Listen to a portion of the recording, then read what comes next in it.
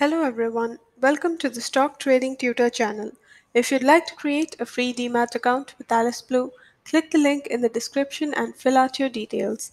You'll also get intraday recommendation calls and you can learn robo trading software for free. Now let's look at Force Index. Now, what is force index?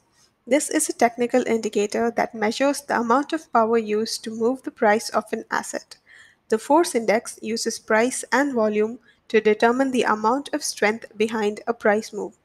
The force index is used for trend and breakout confirmation as well as spotting potential turning points by looking for divergences. Let's look at some of the characteristics for this index. So a rising force index above zero helps confirm the rising prices. A falling force index below zero helps confirm the falling prices. A breakout or a spike in the force index helps confirm a breakout in the price. If the force index is making lower swing highs while the price is making higher swing highs, this is a bearish divergence and warns that the price may soon decline. If the force index is making higher swing lows while the price is making lower swing lows, this is a bullish divergence and warns that the price may soon head higher. The force index is typically 13 periods, but this can be adjusted based on preference. The more periods used, the smoother the movements of the index, typically referred by longer term traders. So here is the formula for the force index. So we need the current closing price minus the previous closing price multiplied by the volume. And let's look at the force index for 13 periods. So that will be 13 period exponential moving average of the force index.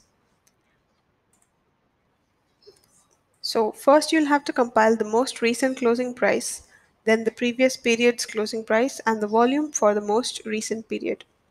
Then calculate the one period force index using this data. Then calculate the exponential moving average using multiple one period force index calculations.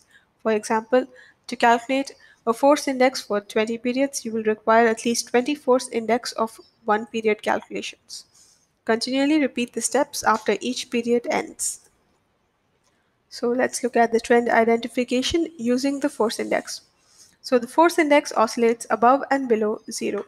And as you can see in this image here, we have the chart here, and this is the indicator, and this here is the zero line. This green here indicates bearish moves, and this is bullish moves. So when it is above zero, the price is considered to be an uptrend, and this is a positive force index. So here we have this blue portion here is the positive force index here. And this green portion here is the negative force index, and it's considered to be in a downward trend. So when the force index is below zero, the price is considered to be in a downtrend. And if the price and the index diverge, then it may be an indication that the change in trend may be forthcoming. So here it is neutral because it's basically almost range bound here in this area. And as we can see, this indicates a bullish price move. This is a bearish price move. As we can see, it's being reflected in the candlestick chart.